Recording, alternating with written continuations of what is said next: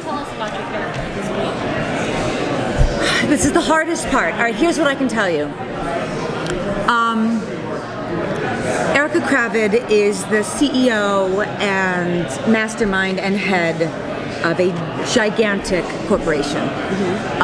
Self-made woman, very driven, very single-minded, and with laser clear vision and a teenage daughter. That seems like it's ripe for conflict. Right? Yeah. What mother-daughter relationship is not ripe for conflict, no matter how well one gets along with their mother? Yeah. Right? Is her teenage daughter in our press sheet here? She's not. Okay. She's played by a woman. She's 25. A woman. Eve Harlow is her name, and she's great. She's this gorgeous, Russian, fantastic girl, and they go at it.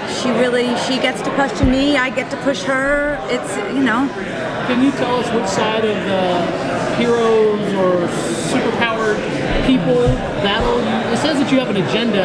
I have a big agenda. And is it going to be obvious which side of the war you're going to be on?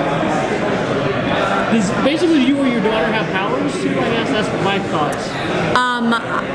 Erica's powers are her vision, her money, and her reach. But you can't answer the first question. No.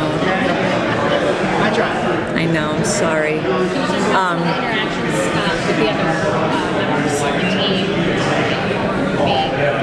Yeah, my main, so far, we're only halfway through shooting, but so far my main stuff has been with Eve and a Canadian actor named Clay Bennett, who's another fantastic,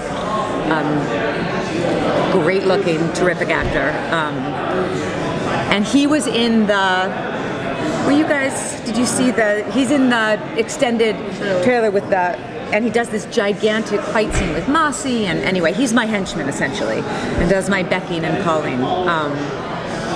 And then I start to run into and cross paths with, and like the original heroes, everyone starts out kind of at the outer circle of, and then everyone kind of slowly starts to come in, and then so right now we're all just starting to come together. I cross paths with HRG,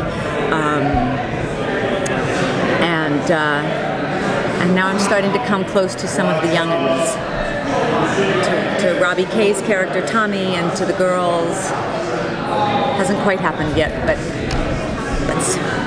Prior to joining the show, were you into the whole comic book genre, or were you not familiar with it now? But maybe you kind of gotten into it since joining the show. Well, I watched. The Heroes World. I had watched the first 2 seasons, whenever those were, and I sat down and rewatched all of them.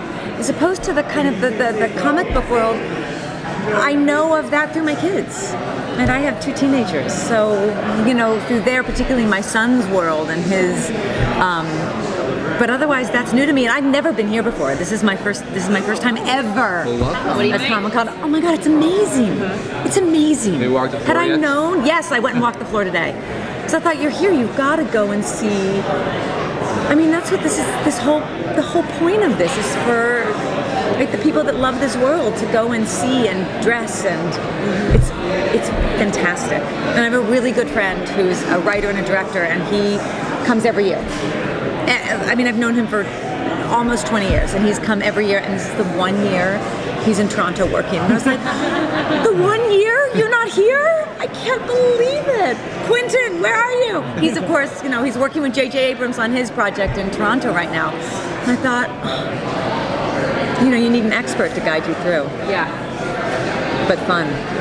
Yeah, it's really spectacular. Have you gone through the Heroes Reborn experience out there? Yes, I did that today too. Yeah? Do you have fire superpowers like the rest of us? Yes, now I do. I know, that's what I kept saying. Can I just give me some superpowers by the end? Can I have... My superpowers are material and brain-driven, I think. I have one question Yeah. that I'm hoping you can answer, which is compared to some of the other roles that you've had, what kind of sets this one apart? Like the strength, I can tell you like strong characters, or strong women kind of characters. What sets this role apart from some of the other characters you play?